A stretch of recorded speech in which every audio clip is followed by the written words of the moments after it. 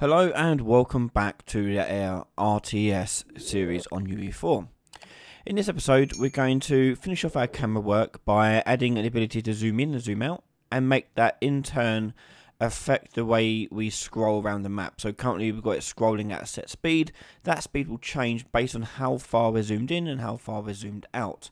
So let's get started with that. The first thing we need to do is set up the input controls on the controller, as this is the thing that is controlling the game. So we're looking for a mouse wheel here. So we're going to go mouse wheel, and you want mouse wheel event for axis. And this gives us an axis value, basically telling us which way we're going, up or down. And we're going to use that to change a value. Now the value we're going to change is a new variable, and this variable is going to be the zoom factor. So zoom factor, and that'll be a float. You're going to take this axis value, and you're going to simply just add it on to our zoom factor. For now anyway.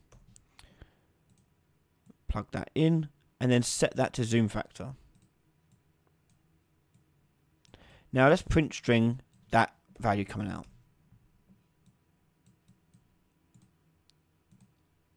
Push play. Okay, and if I move the mouse wheel in, it goes up. Move the mouse wheel out, it goes down. So one click of my mouse, well, one turn of my mouse wheel, one little like nodule, little turn, is increasing it by 1 or decreasing it by 1. So that's important to know because we need to know how much we need to zoom in by and zoom out by. Now I'm looking, if I set this down to 0 and I turn my mouse wheel one full rotation that I've got on my finger, I go to about 8. Okay, so if I want to, I can probably decide now what sort of zoom scale factor I want to go up to and what ones I want to go back to. So I'm thinking of going up to a size of an 8 or 10. So going between 0 and 10. So let's take that RTS controller. And I'm going to use this zoom factor and we're going to clamp it.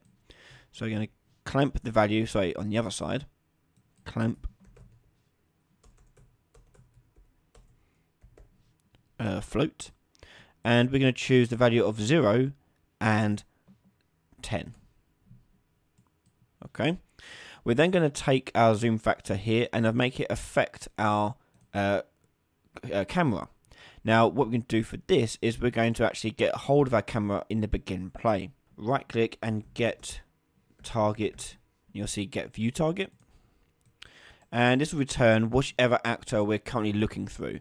In which case this will be the camera. So let's take that out and cast to our camera, RTS camera. Plug that in. And as RTS camera, we're going to promote that to a variable. And we'll call that just RTS camera. Now we can go back to our mouse wheel axis and look at the zoom factor here. And I've got my RTS camera with a spring arm. So let's drag out our camera. Get the spring arm component, which is at the bottom of this list. And then from there, we're going to set the target arm length. Basically how far away the camera is. Now, the number we're going to use here is going to be based upon our maximum and minimums that we're going to need for our target arm length. So on my camera here, I'm going to have this spring arm be a maximum of 3000 and a minimum of 1000. So I'm going to go back to my RTS controller. And I need to turn this factor, which is a maximum of 10, to those values. So I'm going to take this value here and multiply that by 200. So when it's at maximum zoom factor of 10, this will be equal to 2000. Then I want to offset it by 1000 because I want the minimum to be 1000. So if this is 0, I want this to be 1000. So let's take that be 0. So then we want to add 1000 onto it. And then we're going to plug that in to our target arm length. Now hit compile and hit play.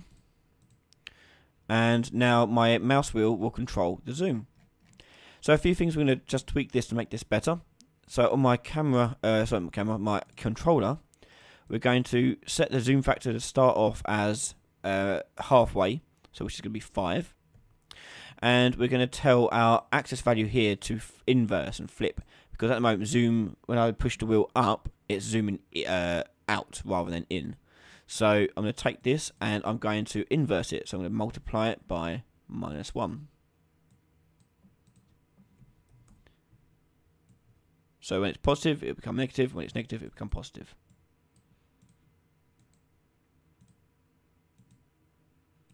Hit play. So now we're halfway zoom in. If I move in with my mouse wheel, I can move out with my mouse wheel. Okay. And there you have it. So next I'll need to make it so that the target arm length directly affects the speed of the camera, because if I move my mouse, it isn't too accurate, it's a bit too fast. Okay, so let's go to our camera here. So in your RTS camera, you want to go into your move left function, and we're going to take from this vector and drag it down and do make vector. And this vector we're going to have to get our spring arm out and get the target arm length of that. And we're going to normalize this value to a range. And the range we're going to go for is the range of our zoom. So we're going to go from 1000 to 3000. So the closer it gets to 1000, it'll be 0. The closer it gets to 3000, it'll be 1. So I'm going to take those values and then I'm going to multiply that by 40 and then add 60 onto it. So the fastest it'll go is 100 and the slowest it'll go is going to be 60. We called this the offset, so we're going to put that onto there. Okay. Now that'll do there. Hit compile, and we should notice on the move left, when I zoom in, the camera will move a lot slower than the other directions because we haven't done those yet. But it's more relative to its location. Okay. Just makes it a bit more controllable. So let's go back in and do that same thing for the other directions as well. However, let's make it a bit easier for ourselves and let's turn this into a function. So this function is, I'm going to drag this out and we're going to right click, collapse the function, and we'll do this as get camera speed. And we're going to add a new input to this one, and we'll do this as a scale factor, and that'll be a float, sorry. And this scale factor will be used to determine whether or not it's going to the left or to the right by multiplying it by minus value. I don't need this thing to be an impure function, so we'll just make it a pure one. So go to pure, and the scale factor here is going to be 1, and that goes into there, and that'll give us the thing. So now if I go to the right hand side one, I'm going to drag out from here and do make vector. And from that, I can drag out my get camera speed, plug that into the X, but scale factor of -1. And then I'm going to go into my move down, make vector, get camera speed, and this will go into the Y, and this was the negative, wasn't it? This one, I think. Yep. So move down is negative, so that'd be -1. And then finally we've got move up, make vector, and that'd be get camera speed, Y, scale factor of 1. Now go into your get camera speed, and we're going to have to use this scale factor, and we're going to use it over here. So we're going to do multiplied by, and addition, we want to end it off by multiplying it by the scale. So do multiplied, plug that into there, and the scale will drag straight into it. So now if it's going to the left or right, it will change polarity. So hit that, and now we can play our game, and our camera will now be moving relative to its zoom. And if all goes well, it should relatively look the same sort of speed. And you can tweak these numbers as much as you like. I chose 40 and 60, but you can choose whatever you want. And you can choose which kind of zoom you want as well. It's all up to you. Thanks very much for watching. In the next episode, we're going to add our work for our selection tool. So we can select units by clicking and dragging across our screen and drawing a little box to select all the items underneath it. If you want to watch that part right now, head over to my patreon.com/Ryan Laley, where all my patrons and supporters over there get access to all my videos well before anyone else. Big thank you to everyone who has shown their support. If you're watching this and you haven't yet subscribed to the channel, please hit that subscribe button.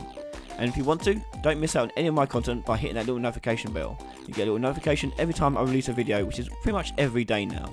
Thanks very much for your time, and I'll see you all next time. Bye everyone.